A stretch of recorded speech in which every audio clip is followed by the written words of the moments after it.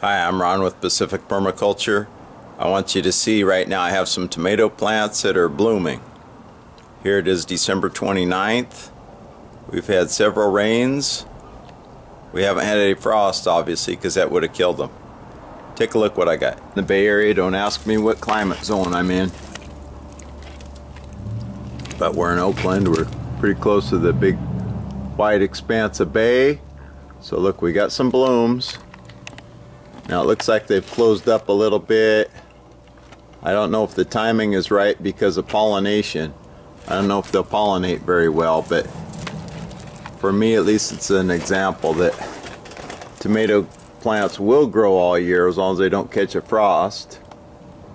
And we'll see if I get any tomatoes out of this. But at least I'm trying to keep the tomato plant growing until the spring and summer when I can get some more fruits off it. Tomato, I believe, is from Peru, and they're perennial in their native land. We've had temps low in about the high 40s to the low 50s around here. So now it's late in the day, it's about 3 p.m. 60 some degrees, around 70, not bad. But we haven't got any frost. I will go ahead and shake these plants in case there's any pollen. Hopefully that helps pollinate them.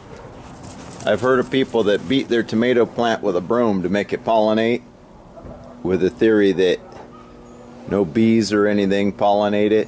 But I've seen bees on these, you know, when it's warm out, when it's spring and summer, etc. But maybe that thing of shaking them couldn't hurt.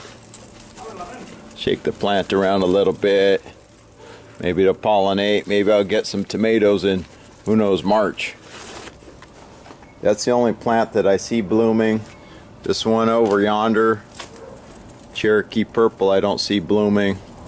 It wasn't the most flavorful tomato anyway, to tell you the truth, what I got off it, but I'd like to try it once again. Maybe it needs to be older of a plant for it to have a flavorful tomato.